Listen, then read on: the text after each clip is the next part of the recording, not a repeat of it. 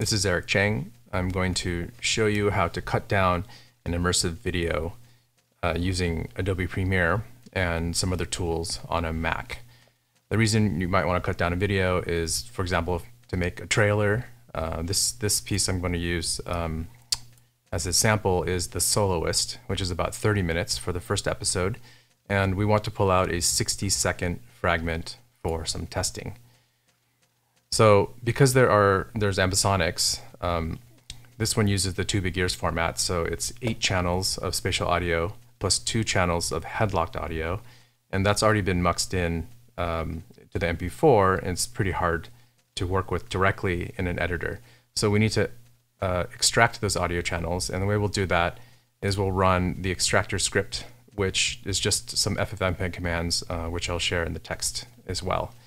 So we can do that on the command line. We're in this workspace here, and we want to run the extractor script and then the source file, which is an MP4, and it will run those ffmpeg commands and pull out the 8 channels of 2 big ears formatted ambisonics and the 2 channels of headlocked stereo audio. And it does this pretty quickly. Again, this is a 30-minute source file, and it just finished. So now in this folder, I can see the headlocked.wav file, the TBE 8.2, which is 10 channels, and the TBE 8-channel file. We want to use the 8-channel file and the headlocked file when we do this edit. So we'll take the original video and those 2 audio files, which functionally are our new masters, and we will import them into Premiere. So we'll make a new sequence, and we will start from the VR presets in Adobe Premiere. Before we hit OK, we have to go to Settings, change the video resolution to match the source resolution, which is 5760 by 5760. And then let's call it Soloist Cut Down. We'll go to Tracks, these are the audio tracks, and choose 8 channels with the multi-channel mix. So the first adaptive track will have 8 channels. And then for the second track, we'll choose Standard, which is stereo. And for VO video, just verify that the horizontal view is 360 degrees, vertical is 180, and the layout is stereoscopic over under. Now you have to change this to match, say 3D 180. You would change this to 180 and do side by side. But in this case, since we're working with stereoscopic 360, that is correct. We hit OK. And now we can drag in these tracks. So you'll see the audio tracks are coming in with it. We don't necessarily need that, but to make it easier, I'll modify the audio channels. And it says there are 10 audio clips, but we want to do adaptive, and we have 10 channels per clip with one audio clip. So now when we drag that in, it'll fit on 1 audio track. But we don't need that. So remember, we have separated the 8-channel ambisonics and the 2-channel headlocked.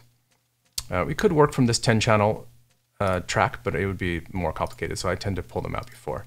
So we'll unlink this and delete the audio track, and then drag in the TBE 8-channel. Oh, you see it's showing up as multiple tracks. So first we need to go to Modify Audio Channels and change the format to adaptive, and there are 8 channels per clip and only 1 clip.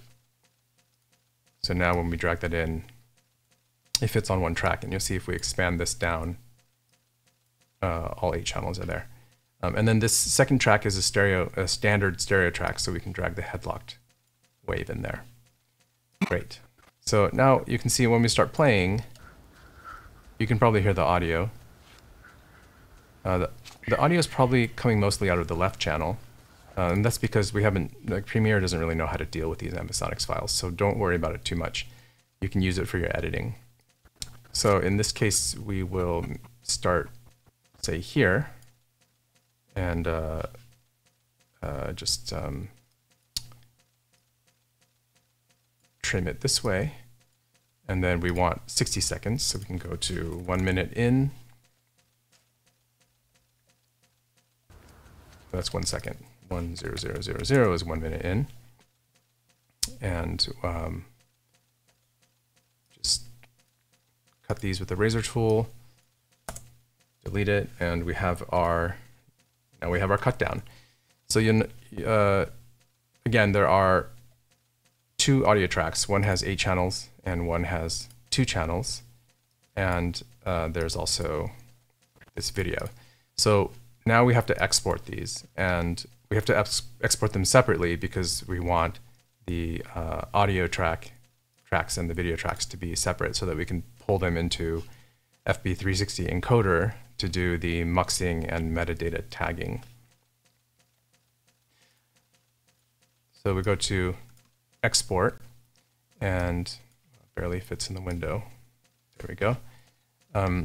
And to save time, do I want to export as H.264? That might take a while on this video. Well, I'll cut it out if I do it. So let's select H.265,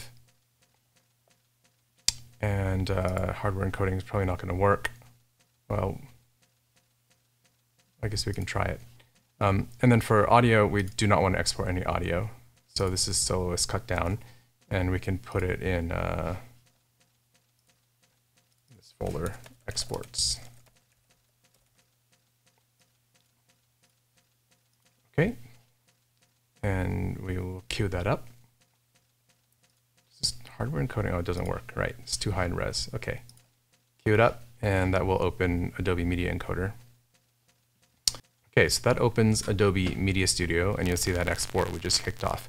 Now, we also want audio tracks. We can't just have the video track. So what we'll do is come here and make sure the headlock track is muted, which will give us the 8-channel ambisonics track is the only active audio track.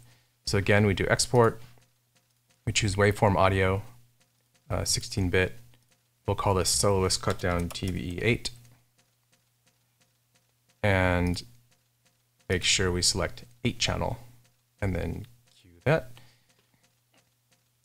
And then we will do the opposite here. We will unmute the stereo headlock track and mute the ambisonics track. Again, do an export. And we'll call this Soloist cut down headlocked. And it's a stereo track, so just 2 channels. And cue that up.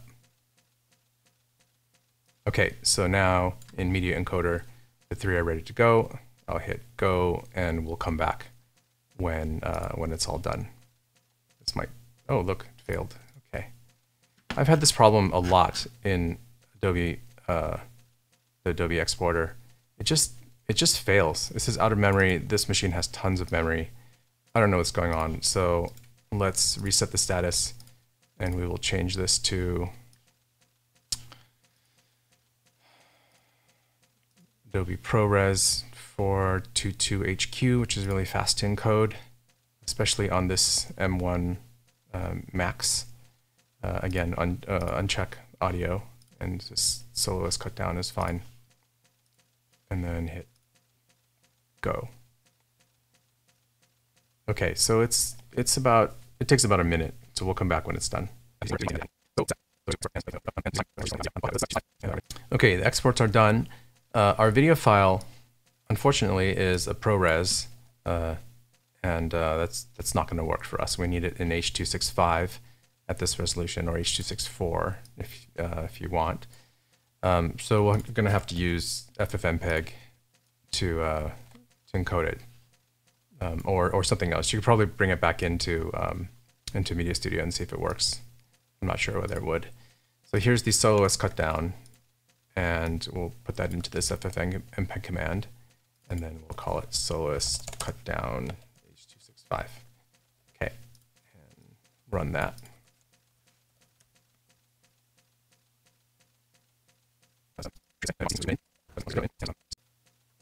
Okay, the encode finished, and now we have an H.265 version of the Soloist cut down.